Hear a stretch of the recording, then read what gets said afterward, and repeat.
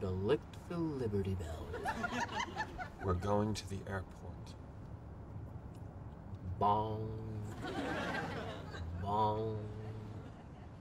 Why do I hang out with you? Why? All I wanted was to have a regular beer at my regular bar, with my regular friends in my regular city. Ted. You're not even looking. No, I'm not. Look, our forefathers died for the pursuit of happiness, okay? Not for the sit around and wait of happiness. Now, if you want, you can go to the same bar, drink the same beer, talk to the same people every day, or you can lick the Liberty Bell. You can grab life by the crack and lick the crap out of it.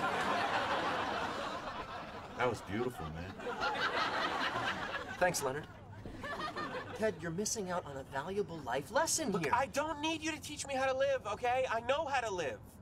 If you want to go lick the Liberty Bell, just go lick it yourself. No, it has to be the two of us. Why? Why do you need me? Because you're my best friend, all right? You don't have to tell me I'm yours. But the way I see it, we're a team. Without you, I'm just the dynamic Uno. Well, fine. If you want to go home, then we'll go home.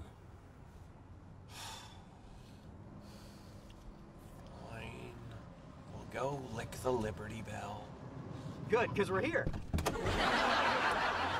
had no idea how Barney redirected the cab without me knowing, but we got out, Dana let us in, and by God, we licked the Liberty Bell.